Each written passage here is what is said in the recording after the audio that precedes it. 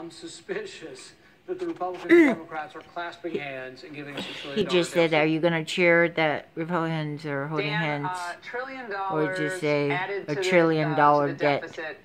$1 trillion we're going to have to borrow. Your reaction? Well, I'm kind of a mixed feeling about what Senator Paul is doing here. I certainly agree with him. We don't want to drive the deficit towards $1 trillion. But this is really the 11th hour, literally, to be stepping in here and holding up this budget deal, which at its bottom is really about finally extending sufficient funding to the U.S. military across 2 years. I mean, when Defense Secretary Mattis came up there on Capitol Do you know how Hill much pork is also in that military spending? Do you remember this so-called Ultra Life got a $49 million contract for some useless batteries they recovered from the Vegas. I don't know if you remember that deal.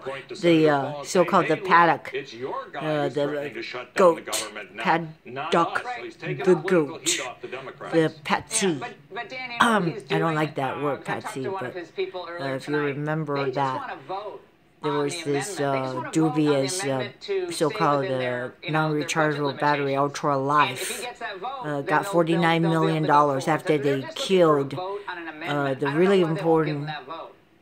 Yes, they went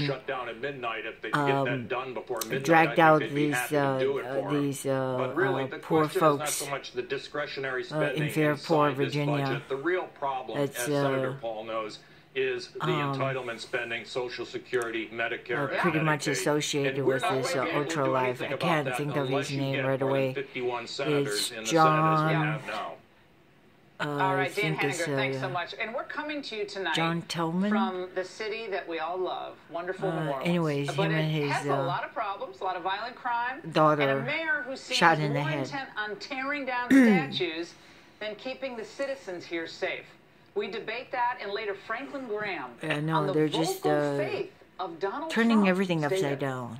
Tearing down the statues, destroying America is what they're into.